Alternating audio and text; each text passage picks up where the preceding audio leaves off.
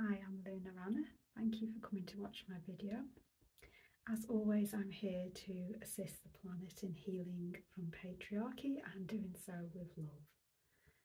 Today, I just wanted to check in with you all and see what you think about the maturing process in young adults, the kind of rites of passage and the growing older, and the transition into adulthood and how it is hijacked by patriarchy.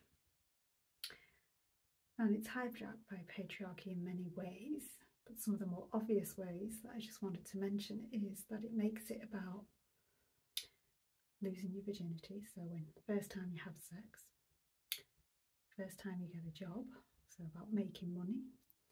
It's about when you drive a car. So can you see it's always about something external and very tangible, and something that, you know, has quite a masculine essence to it. It's about go-getting, and it takes away from the true transition into maturity. So it doesn't teach about you know, emotional maturity, taking accountability, true responsibility, which is responsibility for your actions and your morals, not responsibility like having a job or being able to drive a car. And can you see that there's just this kind of like slight difference, and it's just slightly out of balance? Because all of those things are great and it's something to celebrate, you know. Sex is wonderful, driving cars is wonderful, having a job and being paid is wonderful, all those kind of things are wonderful, you know. If you drink, going and having your first drink is wonderful, but they are quite masculine in their essence, and they're also quite superficial and shallow and not really about the depth of what's happening during those transitions. And can you see that this is kind of like the cloud, the veil that patriarchy puts over us?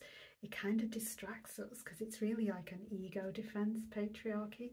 So it's kind of like distracting us from what's true and what's real, and where the real growth is and the real transformation. So tell me what you think about this. I'd love to know, so write in the comments.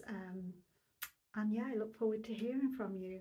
And I will also put in the comments my socials, so you can find me on Facebook and Instagram. You can listen to my podcast, which is called Healing the Patriarchy with Love, and is available on all the big platforms: Spotify, Apple, Google, Amazon, those kind of things.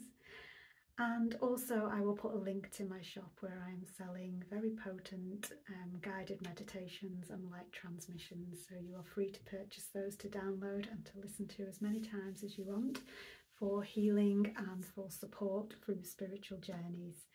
Okay, thanks so much for joining me. It's been lovely. Bye.